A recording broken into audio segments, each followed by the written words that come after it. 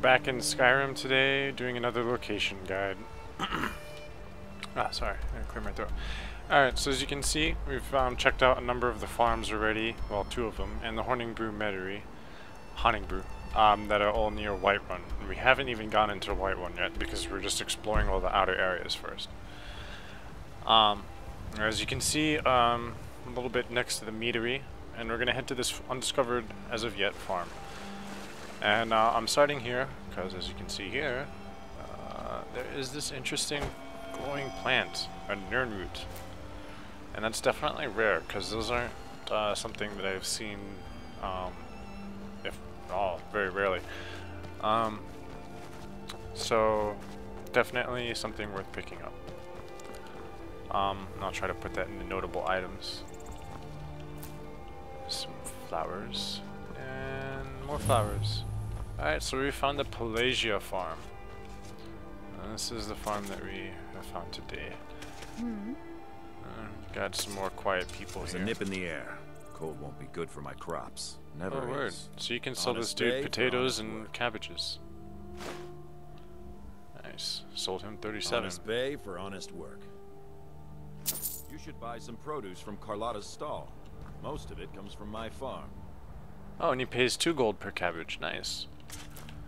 That's a cool thing we can do with all of our stolen food. Let's just go ahead and pick his crops for him. Did you need something? Because more gold is always worth it. So basically, Yes. you know, you can sell farm foods to the various farmers around Whiterun. Oh, look at all this. What do we have here? Are these potatoes? Yes. So you can just come out here and work for some money real quick. And I don't know how long it takes plants to respawn, but whenever they do, you can always come back for more. And there's even leeks you can grab here and sell to the other farm owner across the road there, who buys the leeks from you for a gold per piece.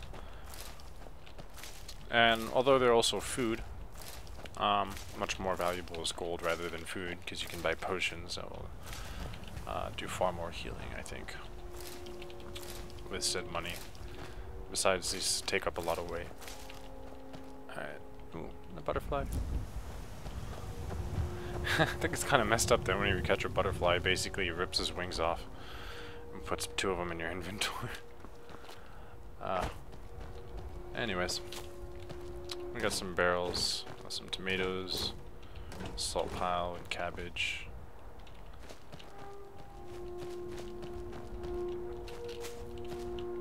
What's up here? Nothing we can pick, I guess. Alright, so there's a little stall that has a few items in it. We've got another grand mill, although I still haven't figured out a use for those yet, so if anybody wants to go ahead and tell me, I can do, you know, maybe a follow-up video, or at least just post a comment, or you can post a comment, whatever. It will be helpful for anyone else. Alright, let's hide and start picking this lock here. There we go. Easy. Didn't even lose a lockpick. Let's quickly rob their house. Apple pie. Carrots. Boiled cream treats. Delicious. These cups are kind of valuable too, but I don't try to grab that many of them, because we still need to get to a point where we find a merchant who will buy some of our stolen goods, which I shall be covering, because that's an important part of all this thievery that we're doing. Some books, Thief of Dawn, these are just, ooh, Draught of Health, nice, that's very valuable. That can also come in handy in a pinch. Some iron boots we can steal. Armor. Not bad. More books. But more importantly, silver ingot. Some metals. Not so valuable book. I'm pretty sure that's just a flavor text book. The cooking spit we can use. Some gourd. Let's leave the clothes. I think the books that give you stats usually have a much higher value than the rest, which is a good way of picking them out. But I'm gonna go ahead and just grab all of them, because what the hell. I have the place to store them. Ooh, Songs of Skyrim Revised. Just a valuable book, but no skill point. Alright, let's look at these books real quick, scan over them. Oh, you can double tap it really quick. You don't have to bring up that screen.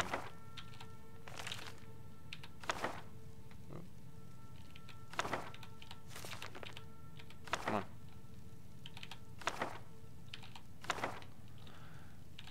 Alright. Stole their cabbage.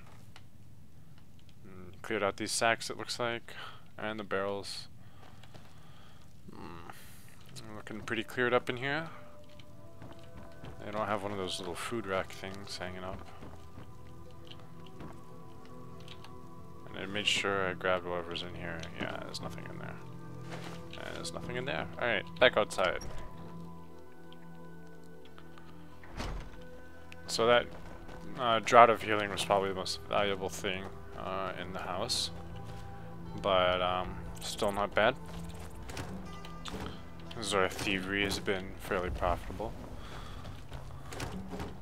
And some of it we can flip right away, because we can go take all the cabbages and potatoes that we've sold or picked up and take them to these people and just sell it away.